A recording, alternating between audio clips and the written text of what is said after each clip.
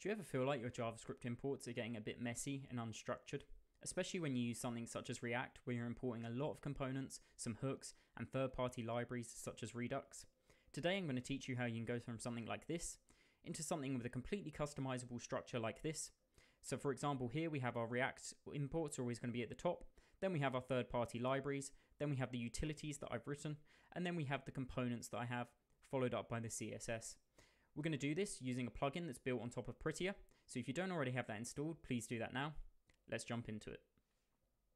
So to get us started, I've loaded up an example React project. This can be done in any JavaScript project, however, that has Prettier installed and configured. The one I'm using is shadcn's Taxonomy. This is a brilliant starter for Next.js 13 and it comes with server components utilizing the app router. The first thing we're going to want to do, however, is install the Prettier plugin. So prettier-plugin-sort-imports is the one we're going to be using. I'll leave a link to this npm page down in the description below. Go down to the install section and just copy and paste the command that's relevant to your package manager. A lot of you may be on npm. I'm going to utilize pnpm. If I paste that in, that's going to install this plugin for us. And the next thing I'm going to want to do is go to our prettier.config.js. Now in here, if you don't have any plugins already installed, we're going to need to start a new line called plugins. And this is going to be an array with the plugin name. As I said, you may already have some plugins set up for you. So all you'd have to do is just add to that array. I'm going to paste that in there. Now what I'm actually going to do is I'm going to run this prettier command now. And what that's going to do is it's going to sort with some defaults. So if I let that run there, that was utilizing pnpm run prettier, which is just a script I've set up in my package.json. If you followed a prettier sort of install guide, you may have something similar. If you don't, you can pause this and take a look at this. As I said, it's going to come with some defaults. So it's going to sort alphabetically by default. So @ is at the top, and that's because it's a special character, and then everything else is going to be sorted alphabetically. This isn't sort of perfect for what I want. So what I'm going to do is I'm going to scroll down on this npm page, and we're going to get to some examples, and I'll talk you through them. So the first one up here is just going to be put specific dependencies at the top. What you're going to want to do is go into your prettier.config.json, start a new line, call it import order, and that's going to be an array. I'm going to copy and paste in this array and make sure I put a comma at the end. So the first thing this is going to do is anything with React is going to be put at the top of our imports. Then anything that we haven't matched, so most likely a third-party module, is going to be put underneath that. And then lastly, any relative imports we have. So it's going to look a bit like this. If you had a structure like this, it would sort it like this. So if I go ahead and run Prettier now, you'll see that come into effect. So as you can see here, React is at the top, React hook form next, React's text area auto size there, and that's because they have React in them. Now this isn't exactly what I wanted, and this is where this plugin can start to get really powerful. I wanted just React to be at the top, and I consider these third-party libraries. So what we can do is we can utilize some regex. So if I go into my prettier-config.js again, I can copy and paste in this line here. I'll leave this in the description below, but what this is just regex that says if it's React slash and then something exactly, or just React exactly, put that at the top of the file.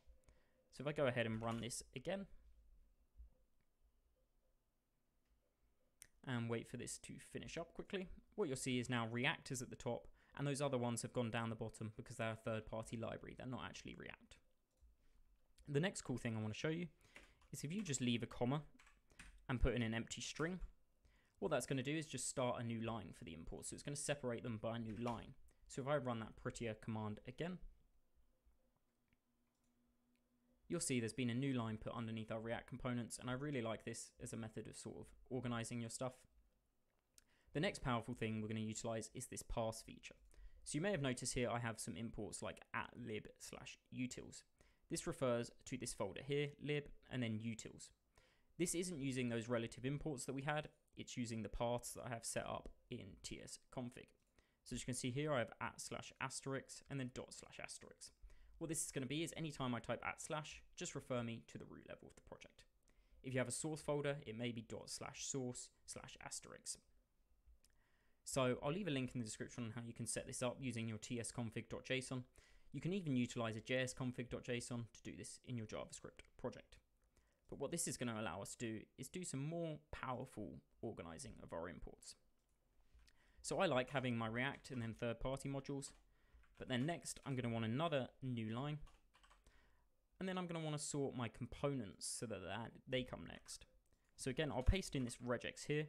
Very similar structure to before, but anything that's @/components/ dot asterisk, so anything after that slash of components exactly is going to be sorted next. And then I'm going to put another new line underneath that. And this one down here, as I said, is just anything that's a relative import is going to be last. So now if I run that in Prettier, we should see a structure start to form that's nice and organized. So if I go into this, you'll see we have React at the top, followed by a space, and then we have anything that wasn't matched by anything we've already got set up, and then we have our components here.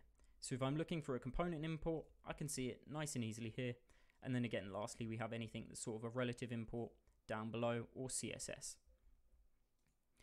The next thing I want to do, however, is I like the lib to be above the components, as you saw in there. It has some of my libraries still in there, so I want them taken out. So what I'm going to do again is I'm going to paste in this line here and just modify it a little bit.